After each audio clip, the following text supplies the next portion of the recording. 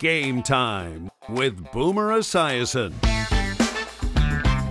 This week's guest is six-time MLB All-Star and Cincinnati Reds slugging first baseman, Joey Votto. Today's guest is the longtime first baseman and face of the Cincinnati Reds. The 2010 National League MVP is now in his 16th season, hard to believe, and the sweet-swinging six-time All-Star owns a career batting average of .300. It's my pleasure to welcome the great Joey Votto. Joey, welcome to Game Time. Good to be here. Now, you and I share a love of Cincinnati, and it's certainly a privilege to play in front of a loyal fan base. I was quarterbacking the Bengals way back when Lou Pinella's Reds swept the heavily favored A's in the 1990 World Series. It was a great time back then. What do you enjoy most about playing in front of those fans? The steadiness. You know, we've had poor stretches, and they've been really good about staying with us.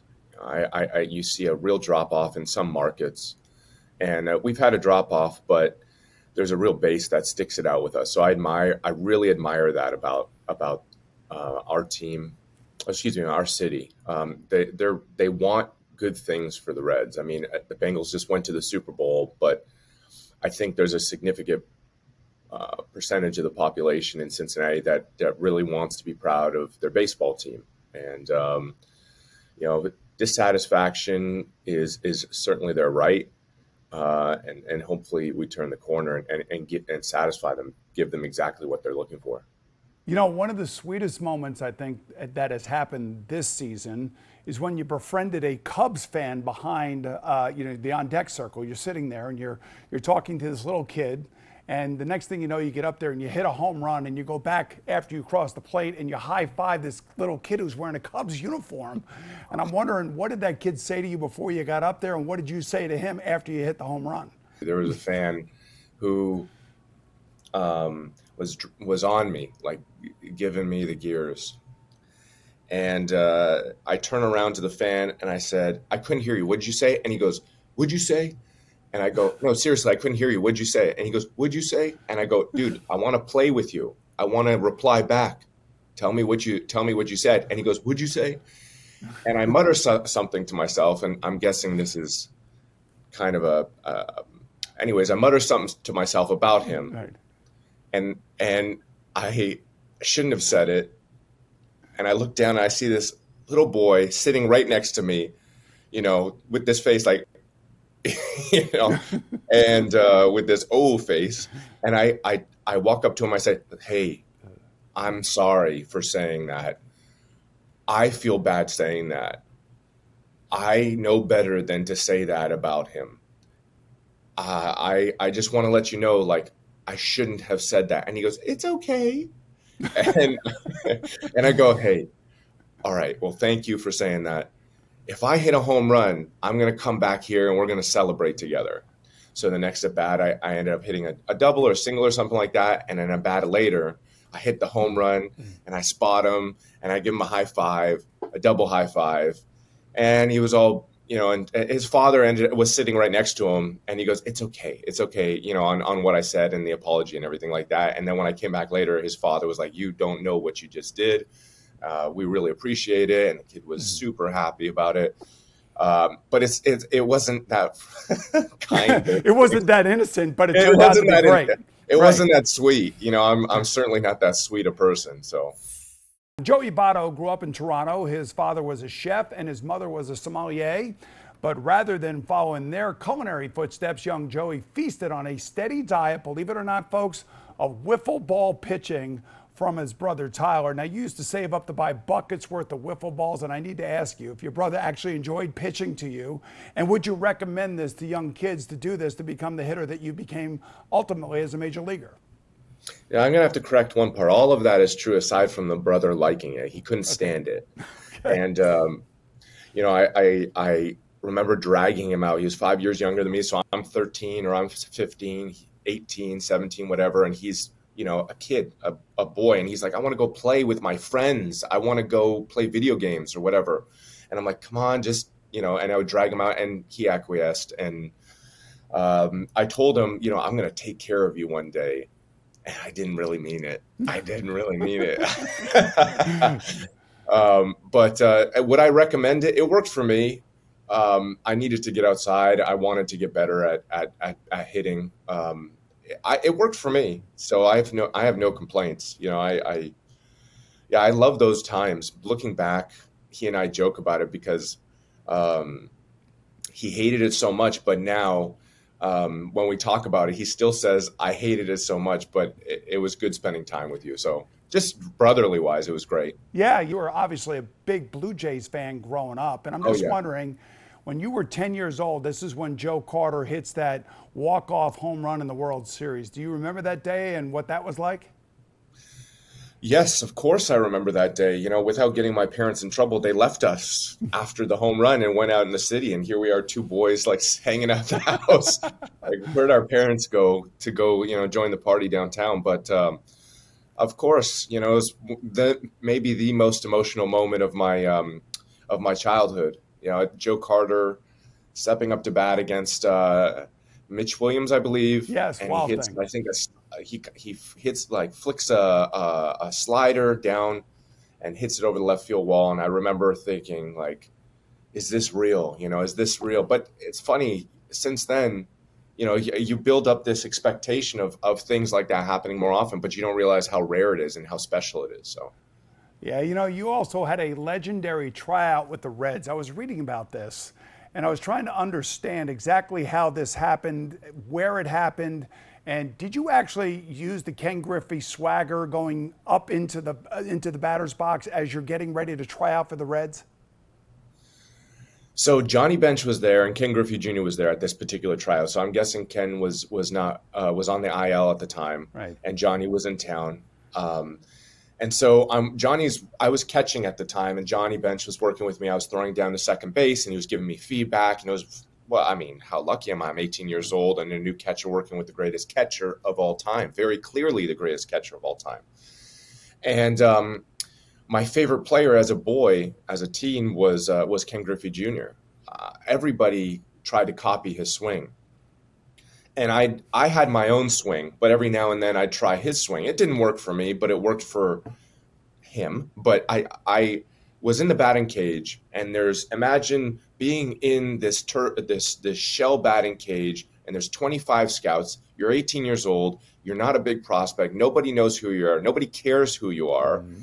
And in walks Ken Griffey Jr. to watch, and you spot him, and all of a sudden you decide, hey, everyone, who is this? And I started emulating Ken Griffey Jr. And I hit like one or two ground balls on his swing. And one of the scouts said, he wouldn't do that. And I felt so small. And Ken laughs, and everybody else laughs. And I ended up finishing the session. But I had a good session, which is, I think, the reason why they ended up drafting me with their second pick. We'll return and look back at some of the triumphs and challenges that distinguished the career of the great Joey Votto right after these messages.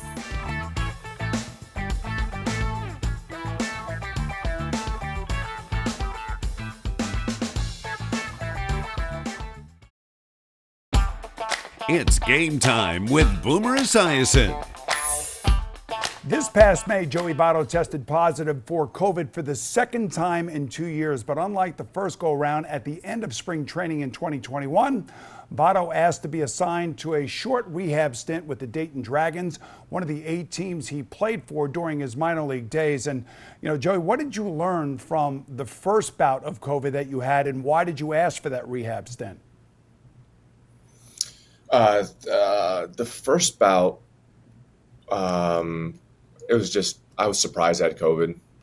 As far as learning anything, nothing. You know, you just try to get well. The rehab stint was a byproduct of not having enough time running, swinging, being aggressive on defense. I was mostly on the couch or in bed. And so, you know, I just needed to come back and get to full speed. You know, the game has just gotten so much faster. And if you don't prepare physically, especially the place I'm in my career, if I'm not up to speed, I risk injury. I'm well. I feel good. I feel strong and healthy in terms of competing. But if I don't do anything for a while, I feel like I risk injury, which is why I went down to both the Dayton level and Louisville level this year and got some at bats. And I'm really glad I did. I started off poorly this year. I wanted to make sure I was in a good place offensively. I have to come back and do my job. I'm still in that frame of mind now. I've got a lot to overcome with my poor start. But that's the way the game works. You have to keep going. I want to shift gears for a moment because you just talked about your frame of mind. And, less than a year after your big league debut, your dad unexpectedly died in 2008 at the age of 52. So how did you come to terms with that short term, and what impact did that ultimately have on your career moving forward?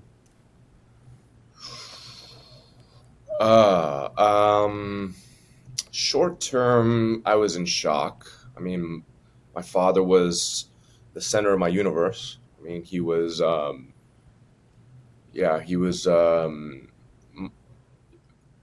like a very prominent figure in my life in a lot of ways. So it was a shock to my system. I would say it made me angry for a long time. And I think that was probably just being distraught, feeling lost, and being sad, and it showed up in anger. And that's just how I reacted. And I probably, if I'm truthful with myself, I think I'm probably it hardened me in a way for my career, but I wouldn't trade that for my father. So. All right, thanks for sharing that with us, Joey. I know that's not easy. We're going to pause for a quick commercial break, and when we come back, we'll get Joey Votto's thoughts on Teddy ball games. Stay with us as Game Time continues in a moment.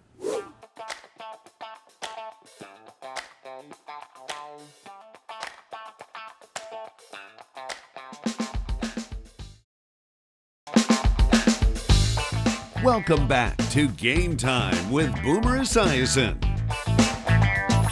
Welcome back, everyone, as we continue with Joey Votto. Now, I know that you grew up and you had a poster of Ted Williams over your bed when you were in the minor leagues. You always carried around a copy of his classic 1970 book, The Science of Hitting. Now, how would you distill his philosophy of hitting and yours, and how does it mold together? Well, I wouldn't say it's mine, and he wouldn't say it's his. It's passed down. It's not that complicated. You have to get a good pitch to hit. You have to be fearless at the plate. You have to think with the pitcher. It's interesting nowadays with the style of pitching. You can think with the pitcher, but it can be difficult at times because of how fast the pitching style has become.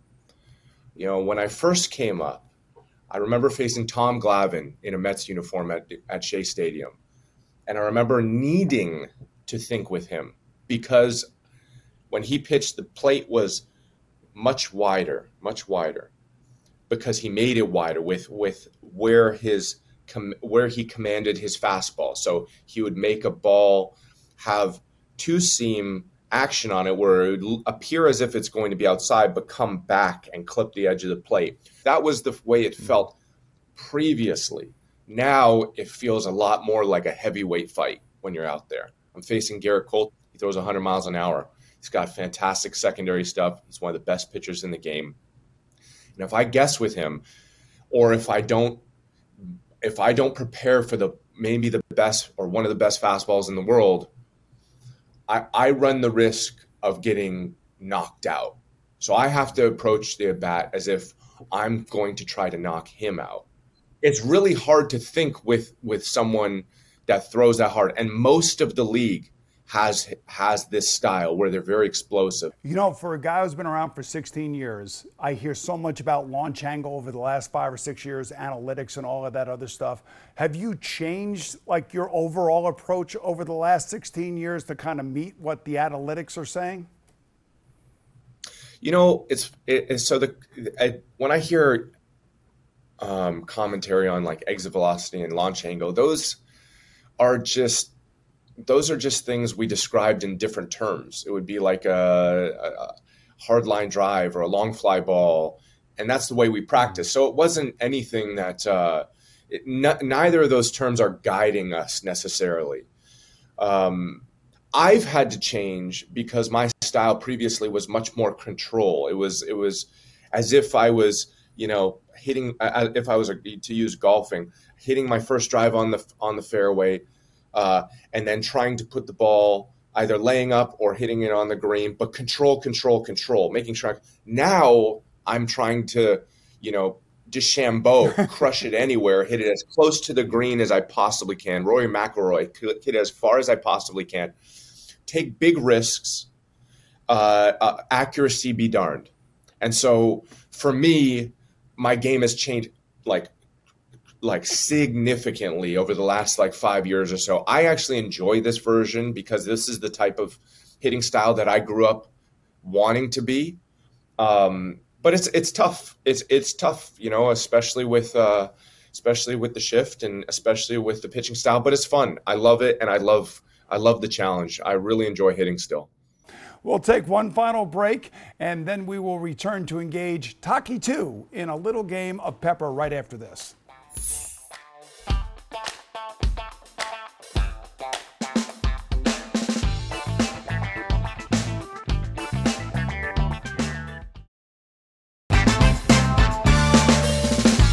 You're watching Game Time with Boomer Esiason. We're back with Joey Votto, who's been called the most interesting man in baseball, a ball player who, as the saying goes, plays chess while the rest of us are playing checkers. So right now, the mentally challenged game that we want to play in our own version of Pepper there, Joey, is I'm going to fire a question. You field it as quickly as you can, and it's true or false. Are you ready to go? Oh, yeah. All right. Since you had Buckeye trees in your Toronto backyard, you were destined to play for your entire big league career in the state of Ohio. True or false? False. Okay. The best player in the NBA is? Giannis Antetokounmpo. There you go. That's right. True or false? You are a high school quarterback. Momentarily. No, false. All right. I'm no boomer. What is your favorite? No boomer, right. All right, true or false, in your spare time you like to mop floors? Oh, that is true. Why do you like to mop floors? It's probably some sort of obsession with clean floors. I'm not sure. I love it. All right, true or false? All right, mopping floors. That's a weird one. True or false, Hockey Hall of Famer Bobby Orr once reached out to congratulate you for winning the 2010 MVP award. I think true. False? Oh, false. No, Wayne Gretzky. Wayne Gretzky, yes. How do you not know that? Well, I don't. I didn't want to say false, and then he did and forget it because Bobby is maybe the greatest hockey player of all time. I thought Gretzky was the greatest of all time. I said maybe. They're both. Maybe. Okay. If you ask them both, they both say it's a conversation. So. It is a conversation. True or false, Mike Trout is the best player in baseball? True. Yes. Being mired in a batting slump is like what? A labyrinth. Yes, that's true. Apple could refer to a fruit or to a computer company, but what did Apple mean to Toronto Blue Jay fans in the mid-1990s? Oh, Apple Autoglass. It's a commercial. Very good. Pick of the crop. Yes. Yes. All right, true or false? Your dog, Maris, actually ate the baseball from your first hit in the majors. Yes, I gave it him. Gave it to him right after the game. It's true. And he tore it to shreds, right? Oh, happily. I love that dog. Good. And final one, true or false? You've said that a second career you want to drive a school bus? True. Can you explain that, please? Well, you get the big wheel. You get the big wheel. Yes. You get the big horn. You get the best of both worlds. So you're in real control, and you get to take good care of kids. So yeah, I trust myself with kids. So I want to make sure that they're safe and sound and getting to and from. I'm a safe driver, Yes. But I probably won't be doing that. I'll be doing something like what you're doing. Maybe you will be. So let me ask you this. You're in your age 38 season. Last question. How do you envision this whole thing ending for you on the field? I think I'm going to play a bit more. I feel great. I'm going to finish off strong this year. I'm going to finish off really strong this year, and there's going to be no conversation about retirement. I'm going to just keep playing. So, yeah. All right, I appreciate it. Joey Votto, thank you so much. It's our pleasure to have you on Game Time. And to all of you for watching, I'm Boomer Esiason, and I'll see you again real soon right here on Game Time. Hey, Ozzy, what do you think about me getting a diamond tooth? Go for it. Okay, there we go. Go for it. Go for it. Okay. Why not? You want to get it Yeah, why not? Get it. Why not? Okay, all right, there you go. There you go. Hey. Yeah, they told me to ask you.